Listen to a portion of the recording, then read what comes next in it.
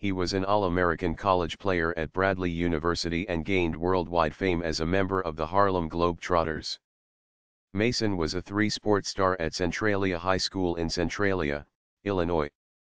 He came to Bradley and, after losing nearly a season to academic eligibility issues, became a prominent player and a part of two National Invitation Tournament championships with the Braves.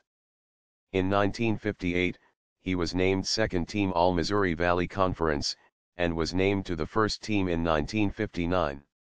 Following the season, he was drafted by the National Basketball Association's Minneapolis Lakers, but chose to return to Bradley to use the rest of his eligibility.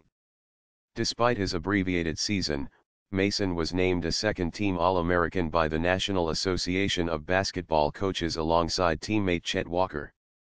He was again drafted in the 1960 NBA Draft, this time by the Cincinnati Royals, 6th round, 41st pick, however he did not play in the NBA.